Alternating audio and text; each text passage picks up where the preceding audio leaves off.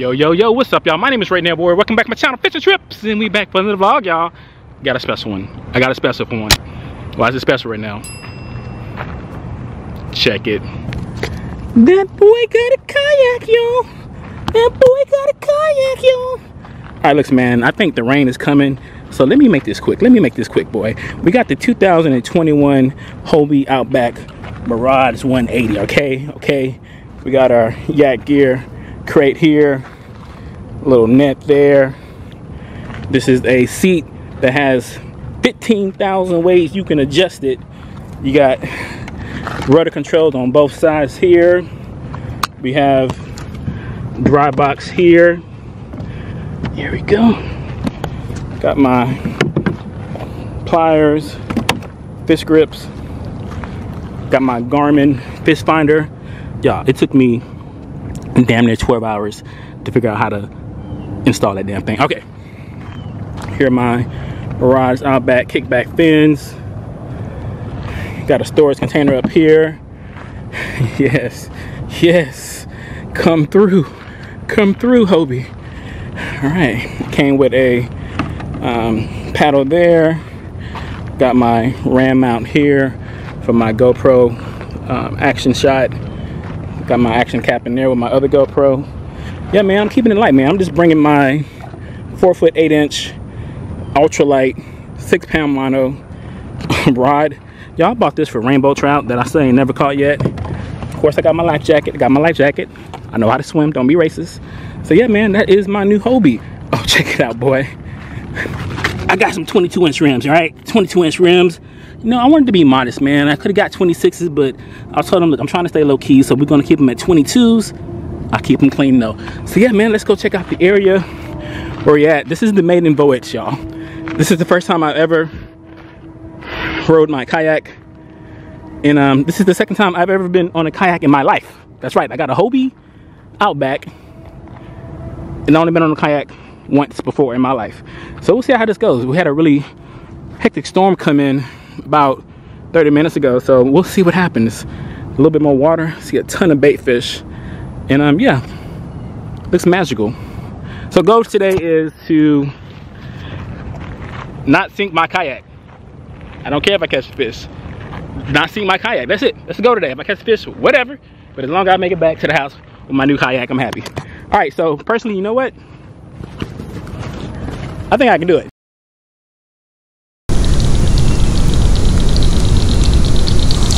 Reverse.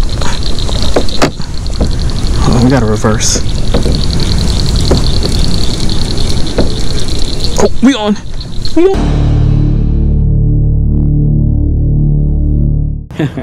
Oh yeah. Let go. That Put some stuff in there. Cool, man. Yeah, it's called a Hobie Outback.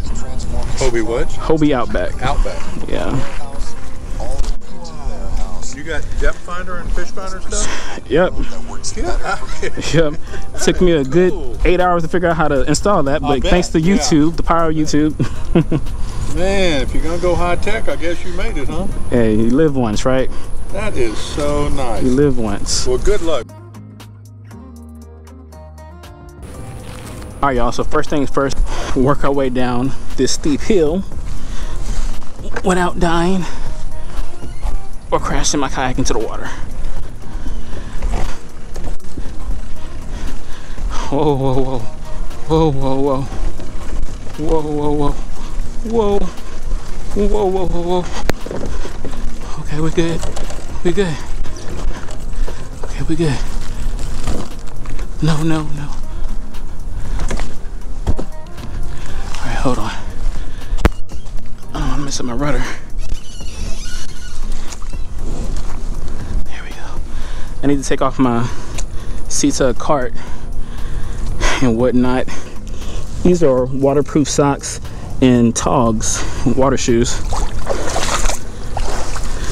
I'm so fancy.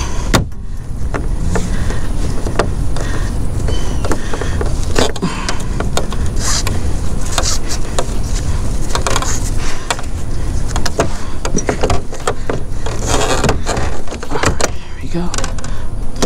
One tug out the way. And apparently my tug can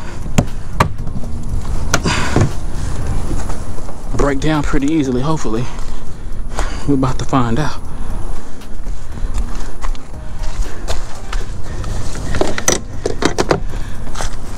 I'm trying to think, should I put it in the water so I can get my tug out? Without messing up my rudder. Yeah. There we go.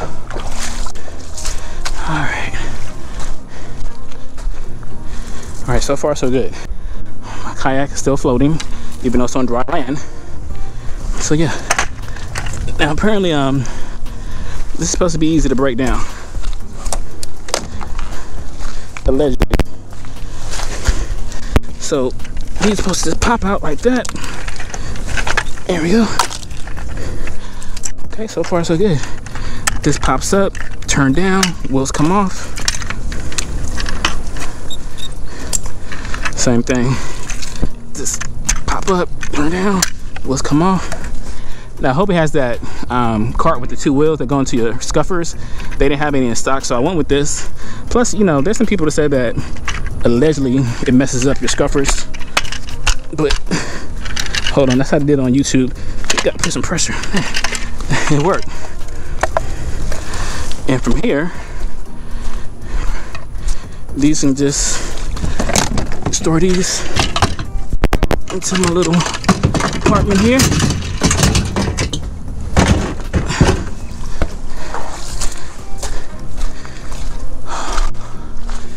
The maiden voyage.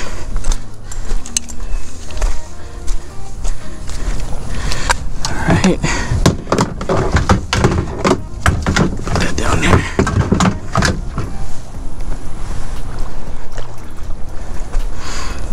This water smells like bass. Y'all know that smell of bass, y'all? I know I ain't the only one.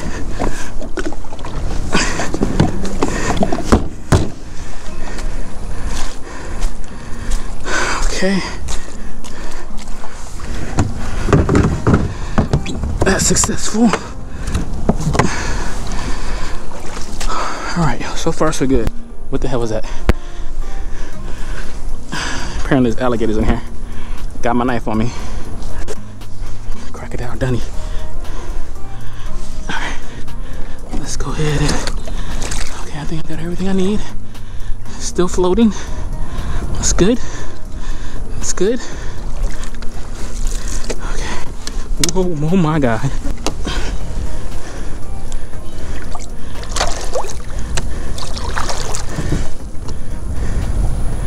Alright. See. I'm tripping. It's not touch screen. I think everything's touch screen. So yeah, this damn fish finder, it took me damn near 8 hours to figure out how to finally rig it up. Is it deep enough? Here we go. Back in.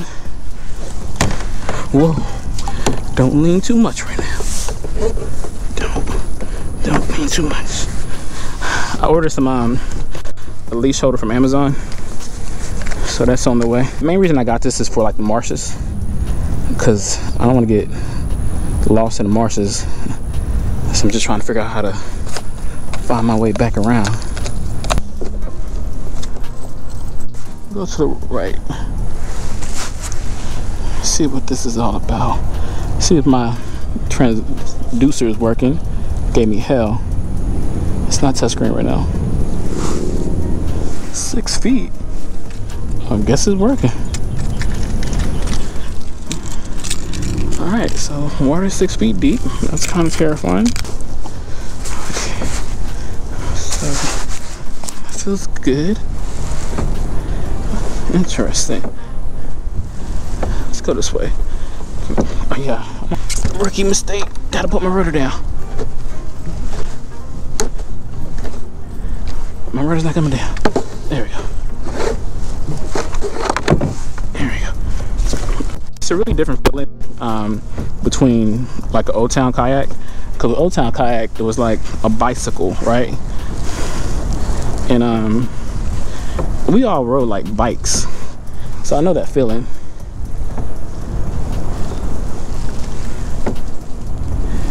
this is like a back and forth motion, so you're not using as much energy. It's definitely different. So the reason that I decided to go with Hobie, because I did like a lot of research between kayaks and brands, and I don't know, everything kind of led back to Hobie. You know, Hobie's like, I guess, the Nike or Bentley of kayaks.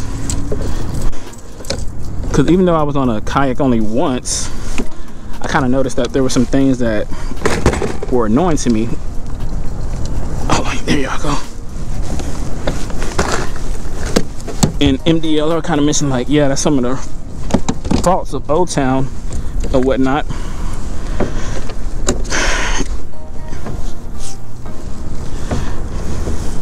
And another thing was just really the weight.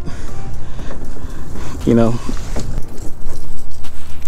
COVID got everything so backed up. If you want a kayak, you damn near gotta sell your soul. So magical, man.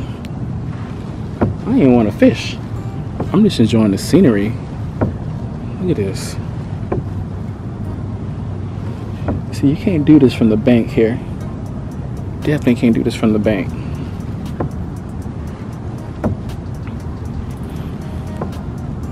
The water is definitely clear.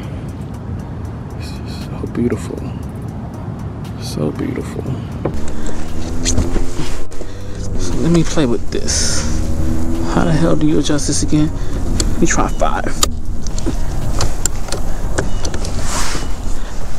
Whoa, what the hell was that?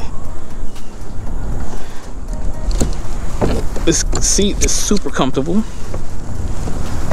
Okay. So 5 kind of stretches you out a little bit more. Doesn't burn as much.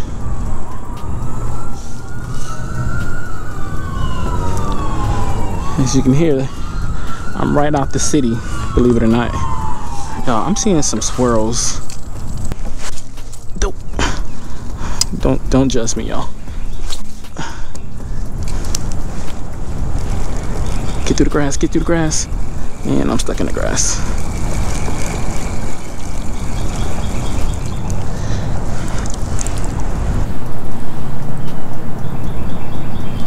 Alright, it's all good.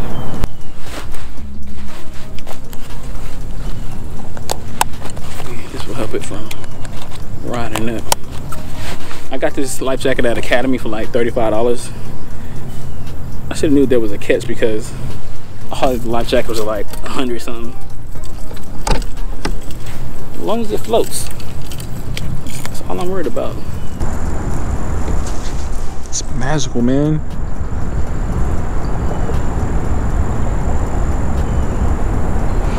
And it's so quiet, you know? I mean, you hear the freeway in the distance, but there's no people, no nothing, you know?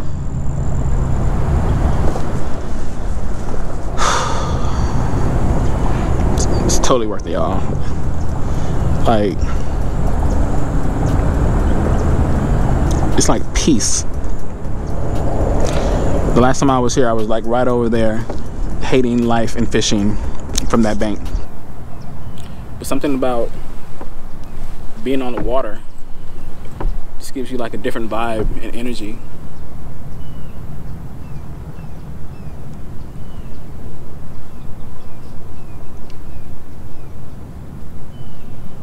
Definitely a different vibe and energy.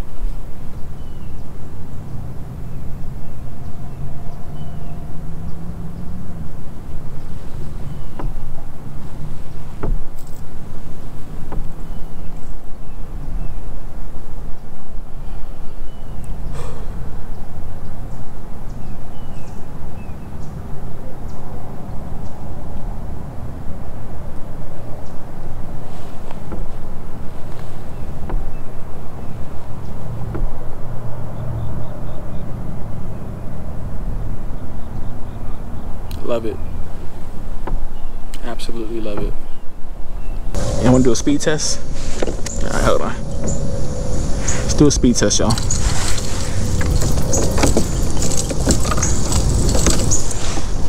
Alright, so gonna do a speed test. Make sure nothing falls out. Alright, so we're not at 1 mile an hour. Here we go.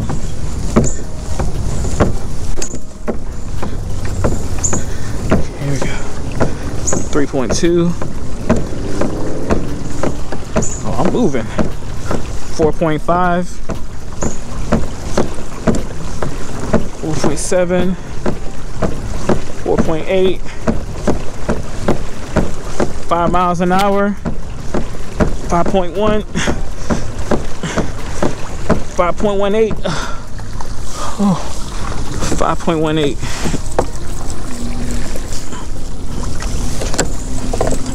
Your boy like Sherrod Jackson. 5.18 miles an hour. Feel the burn, baby. Feel the burn. Oh my God.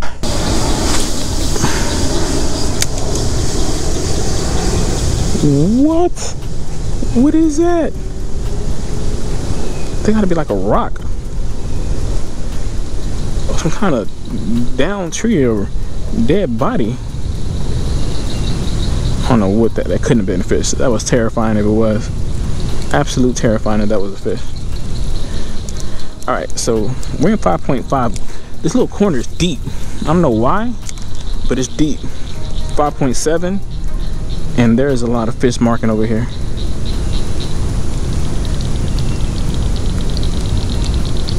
Okay, we gotta reverse. Oh, we gotta reverse. Oh, we on, baby. Oh no, we missed it. We missed it. We missed it, y'all. I see some fish marking over here. I'm trying to back up. Come on, baby. There's definitely fish over here. Right here in this corner. Because I can see them on my fish finder, baby, because it's working. Alright, so we're going back to the truck. It's getting dark, baby. It's getting dark, baby. Whoa, look at that drop off.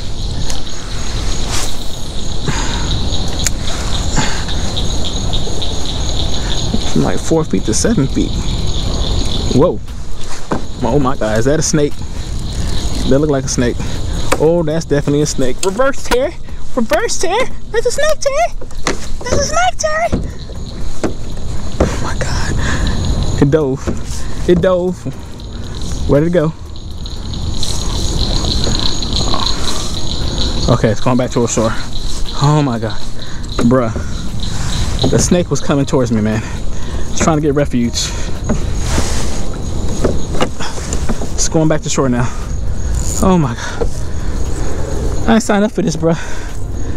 Can you make a snake? Can you make a snake? Is there like snake spray? Like bear spray? It's time to get back to the truck. Alright, y'all, so I'm heading back. It was a good maiden voyage. We lost one, you know. Didn't really mark a lot of fish. Like I said, the worker said that he don't know what's going on. Maybe the fish, the freeze, as far as the fish kill back in February, affected all the fish in here. Like I said, we didn't mark a lot, so I don't know. But like I said, I just wanted to come out here because I knew the area. I've been here before, and I thought it'd be a great place to have a maiden voyage. So yeah, man, more to come. A lot more to come.